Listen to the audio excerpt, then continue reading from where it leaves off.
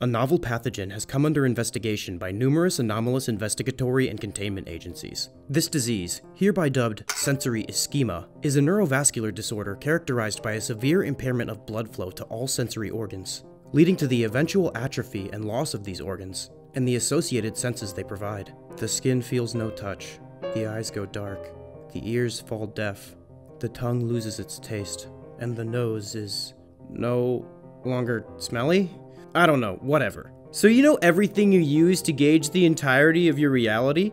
Imagine if that was fucking gone! Try finding the right hole now, idiot! The pestilence has been nicknamed the Withering, but no one who has it knows that because they can't hear it or see it written down anymore. This pathogen not only halts blood flow to all of the sensory organs, but also to some of the accessory body parts in the immediate vicinity. The cartilage forming the nose and ears slowly turn necrotic and fall off. All the hair on the skin will go, as well as the lips and teeth. The lips and teeth themselves, not hair. There's not the hair on the lips and teeth, which you guys don't have that, right?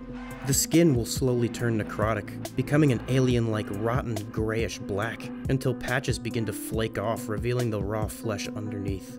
In most cases, after a long period of suspended circulation, the eyes will just shrivel up and fall out. This deforms the victim, resulting in a horrific visage that you'll be happy you don't have to see in the mirror. Just ignore it some more, I'm sure it'll go away. While the symptoms look incredibly distressing, the sensation of pain is lost first in every afflicted organ, so it doesn't actually even hurt. While this sounds like a blessing amongst the nightmare, you forget that pain is the body's warning system for when something's going wrong. Like when you first touch a knife and learn things are sharp, or when you first skin your knee and learn things were rough, or when you first have an emo girl put a cigarette out on your skin and some horrible misstep in your evolution or personal development makes you ask her to do it again. This painless transition from normal person to withered husk makes it so you actually don't even know you're losing your senses until they're perceptibly far gone. This pathogen spreads solely throughout bodily fluids, so it'll be hard when you see something as sexy as that.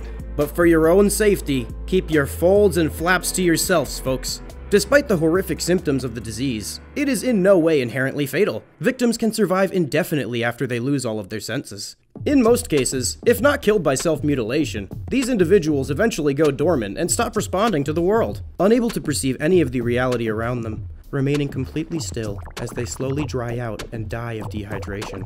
Or something goofy like that. There was a theory that the individuals went brain dead at this point, but they stuck one in an MRI machine and found out that it was even more active than the average brain. But only in the parts of the brain that light up when experiencing anguish and suffering. Goddamn, a real I have no mouth and I must scream situation. There are some individuals in this state kept alive by a family or loved ones manually via a feeding tube and an IV. It's absolutely heartbreaking. Seriously, you're bumming me out, man. Change the damn channel off this sad donation to stop the abuse of puppies commercial vibes, please. I want to go back to the horror show. Wait, my 600-pound life is on? I was thinking Cronenberg, but this is close enough for me. Despite the torture porn that is the scenario presented, upon further investigation, it appears that this disease is non-anomalous in nature. Many paranormal agencies researched the outbreak because of its unsettling nature, and found that just simple trial and error mutation did that shit. Lots of the time, nature is scarier than the lies that I tell you. Because of that, the Foundation has classified the pathogen as not its fucking problem. Don't you worry your sweet simple brains. Regular human research routes are currently in hot pursuit of a cure. This shit was scary enough for the phone apes to get their ass in gear. Let this be a lesson, amoeba. If you kill something too quickly, they'll do something about it. You gotta do it slowly, over time, like cigarettes or obesity.